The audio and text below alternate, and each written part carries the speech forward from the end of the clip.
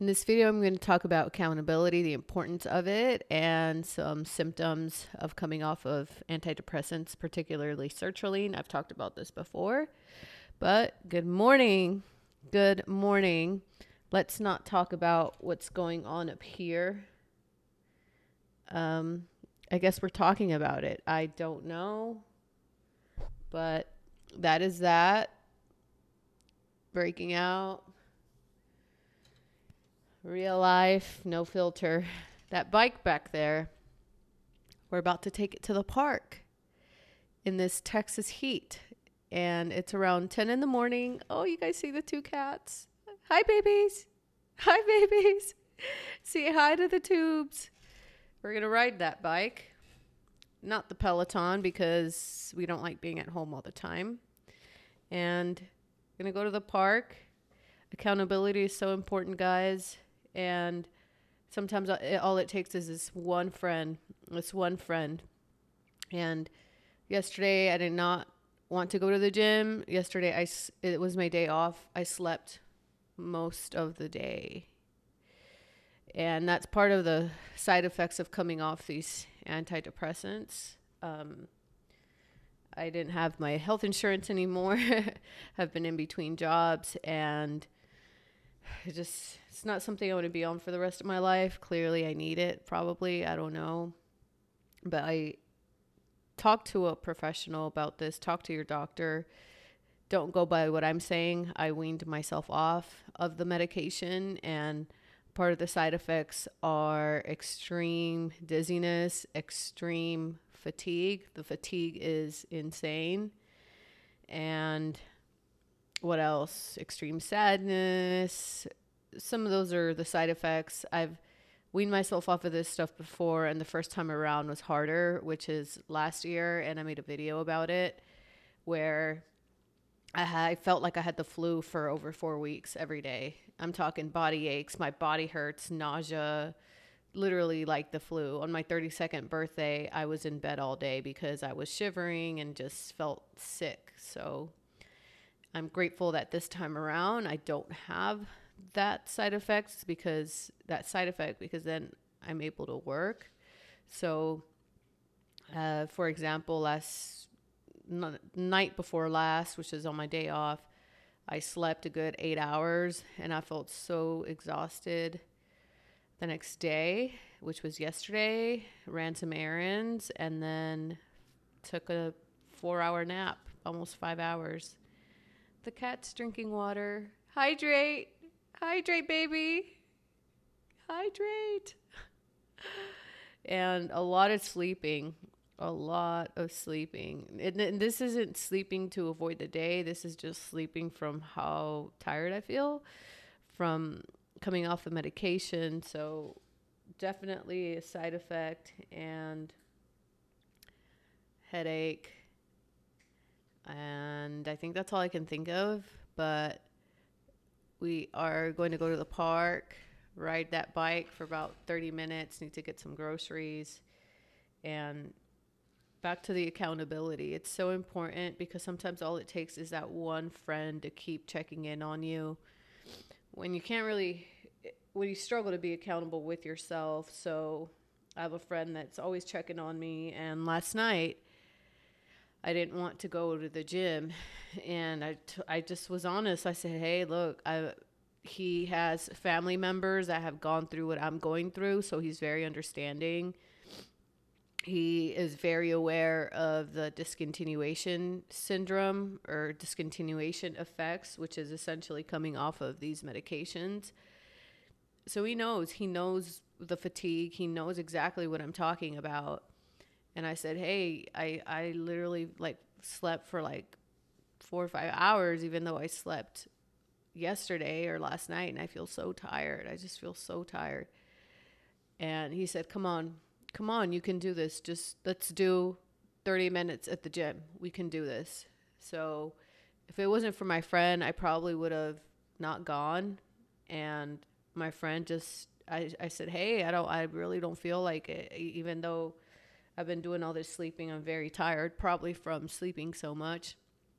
And he said, just show up for 30 minutes. Come on, we can do this. And that positivity kept me going, and I ended up going to the gym. I ended up training back and shoulders a little bit. And last night, honestly, I don't know what it was. I'm not throwing religion on anybody, but something just told me to turn to God. They say that through our hardest times, our darkest times, that some people don't know what else to do, but they turn to God. So I just went on YouTube, put on a prayer, wrote something down in my journal, and just said, hey, I just essentially just listened to that prayer, and the prayer was about putting things in God's hands. Of course, taking some action, right? I'm submitting applications, but leaving it to God. And this constant rumination, constant anxiety, thinking of the future that is so overwhelming to me, overbearing, decided just to leave it to God. Sorry, guys. I'm looking away because I'm staring at my cat because he's just adorable. Leave it to God. And I just asked for positivity. Just give me some positivity, some strength, some desire to do more things, some hope to just keep going, you know. And I just woke up this morning and decided I'm going to ride the bike. I'm going to go to the park, even if it's for 30 minutes. And I think my body needs some nature, some fresh air, even if it's hot, even if it's triple digits.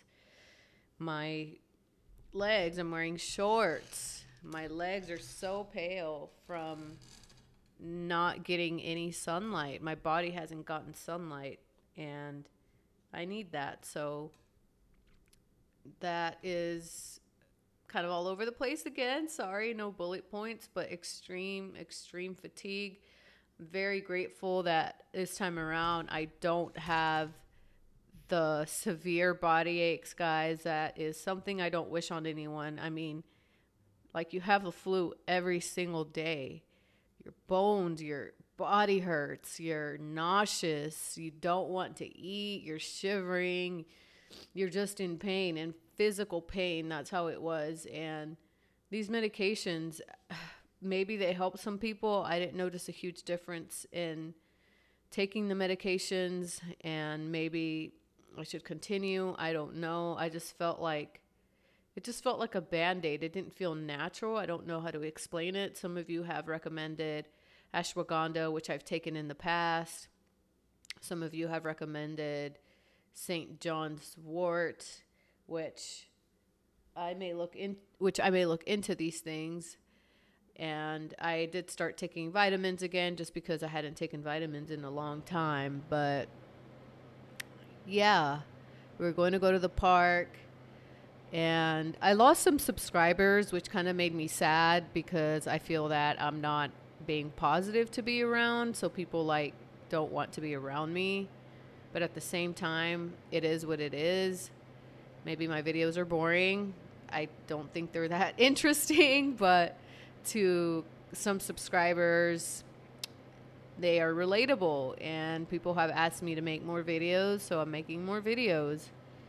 And I would just hope that I'm helping people, but to me, if people are leaving, that means I'm not, which I'm just going to keep going. That's part of life. We are going to ride this bike finally today, because on my days off, guys, just being real, when I hairstyling, being a hairstylist, you have some weird times you go into work depending on your schedule. So like some days I don't go into work until 3 o'clock and I leave like at 8. Some days I work all day, like 10 to 8. And today I work 3 to 8. And normally on those days that I work a little bit later, I will literally sleep in until 10 to even noon, even though I went to bed at like 11. So I will sleep over 10 hours. And I'm grateful that today my body woke up and wasn't so exhausted. Maybe the prayer worked. I don't know. But Yeah, I'm not preaching religion on anyone. It's just something I can't explain that called out to me to put that on. But love my cats in the background. They're so cute. And we're going to take this bike, enjoy the park. I'm still overwhelmed by life. It scares me a lot, but that's also part of the anxiety. Like, and maybe this may help someone understand how it is. For instance, I'm getting these assessments, I'm getting these interviews for jobs, and they're still corporate jobs. And I've come to the realization that they all just suck. Like, that's just life. These jobs, a lot of people don't like their job. Even at my job, I get to talk to a lot of people doing their hair and asking them what they do for work. And a lot of people are not, I'd say 95% of the people don't like what they do. They're just in it for the paycheck. And I've come to the realization that I need to survive at this point. So I don't know how. I hope I don't get the freeze that I got, the anxiety freeze when I tried to do work that I hated. But that's part of the anxiety is like I was saying, I'm already thinking of the jobs and I'm like, man, I hope I can do the job, or will I be in this job forever? Or what if I can't be in it for more than, I don't know. It's just you start to catastrophize and start to ruminate, and it's just a horrible way to think. And I just am trying to let it go and let it be. And life just feels so overwhelming. That's the only way I can describe it. But I need to go ride this bike. Thanks for watching. Bye.